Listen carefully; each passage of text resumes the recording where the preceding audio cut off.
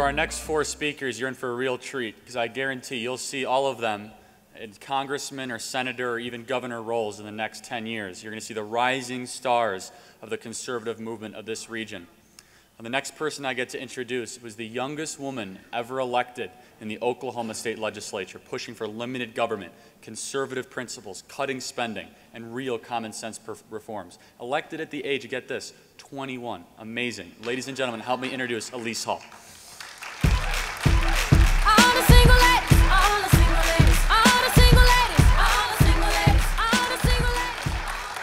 Good afternoon. If you had asked me at the age of 20 if I would be elected to the Oklahoma House of Representatives at the age of 21, and then if you'd told me that I would then go on to become part of the Speaker's leadership team at the age of 24, I would have laughed and said, really? I'm going to do that? Because to me, that seemed crazy. But it was a conversation with my dad that kind of just changed my perspective on things. My dad and I were having a conversation in January of 2010 in which we were talking about who was running for our local House seat in Oklahoma City. We were having a conversation about, the community ties that the area had and needed, and my family's history in the area. And we were talking about who was running and all that. My dad said, you should run for office. And I was like, really? You think I should run for office? Well, that's ridiculous, because number one, it would be way too hard. Number two, it would cost way too much money. And number three, I'm way too young because no one would ever vote for somebody my age. My family was raised in a small business. My dad, when he was in college, started a lawn company in order to pay for college. And he ended up doing that for 27 years. So basically, from the age of 8 or 9 until I was a senior in college, I grew up working alongside my dad. So from that, I understood the conservative principles of limited government in order that businesses can strive to make money, because that's what they're there to do, in order to make a profit. But the government should not be in the way. So from that, my dad and my parents and my mom taught me what it means to be a conservative. Whenever my dad said, Elise, you should think about running for office, and I laughed and I said he was crazy, a couple weeks later, my dad and I were having a conversation, and I just thought, the more you think about it, the more times I kept thinking, okay, well, what if I did run for office? What would that look like?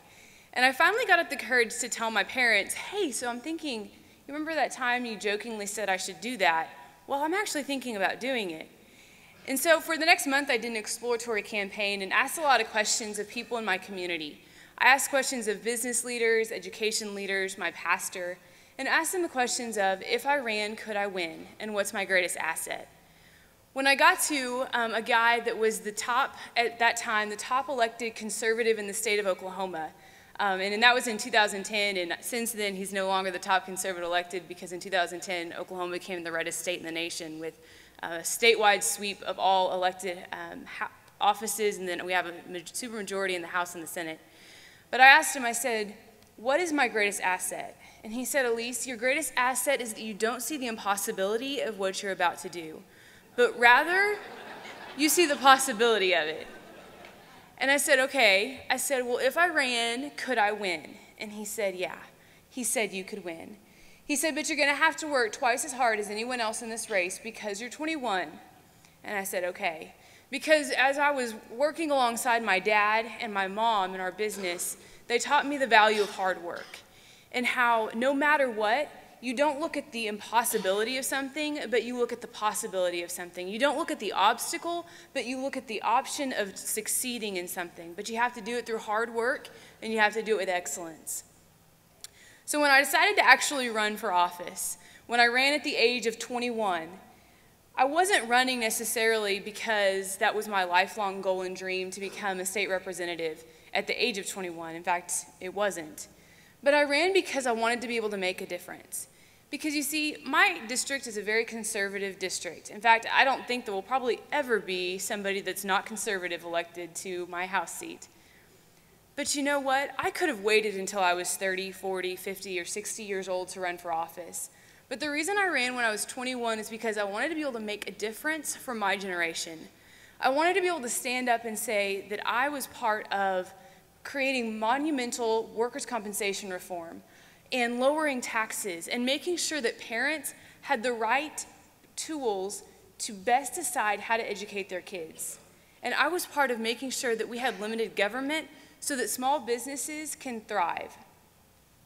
I ran because I wanted to stand up for my generation, because I saw a lot of people sitting down at my age. I want to live in the Oklahoma I live in at the age of 30, 40, 50, and 60 because I want to make a difference for my generation, not just the generation behind me. That's why I got involved when I was 21, so I can make a difference now. So what happens if you're my age in this room?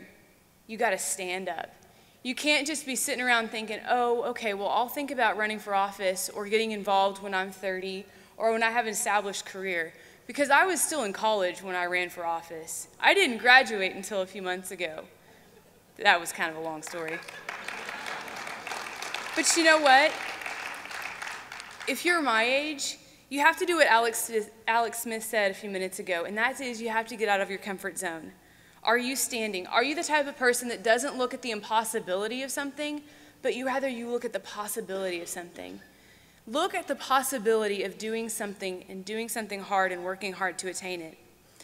Our generation needs you to stand up, because if we don't stand up, we're not going to be able to live in the Oklahoma, the Missouri, the Kansas, the Arkansas, or the United States of America we want to live in when we're 30, 40, 50, 60, 70 years old. So if you're not my age and you're in this room, meaning you're older, make sure that you're encouraging people my age to stand up. Because in order for us to live in the places we want to live in and have the right conservative values in place, we need to encourage other folks to stand up. We need you. I wouldn't be standing here if it wasn't for a group of about 10 to 15 people that in 2010 stood behind a 21-year-old, texted her encouragement, prayed for her, and wrote her checks and supported her and said, Elise, I believe in you. I believe that you can run for office and you can be successful, and I believe in who you are. My generation needs you because they need your encouragement and they need your challenge. So what are we going to do? We're going to join together. We're going to stand up so that we can make a difference to, as Alex Smith said earlier, authentic conservatism. Because together we can make a difference. Thank you.